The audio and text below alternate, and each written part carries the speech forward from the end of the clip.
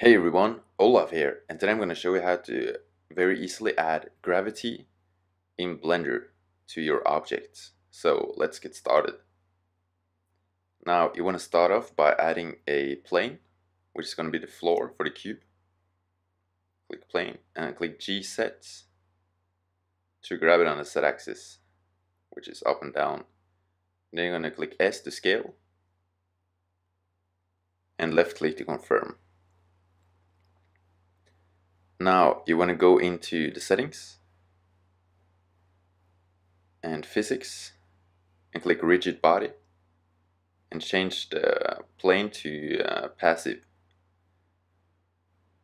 and change it to mesh.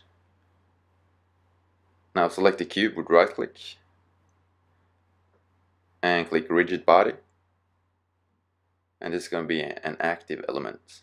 And now click play, and as you can see now, we now have gravity and they like interact with each other.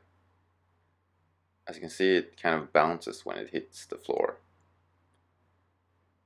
which is cool. So you can play around with this with your objects in Blender.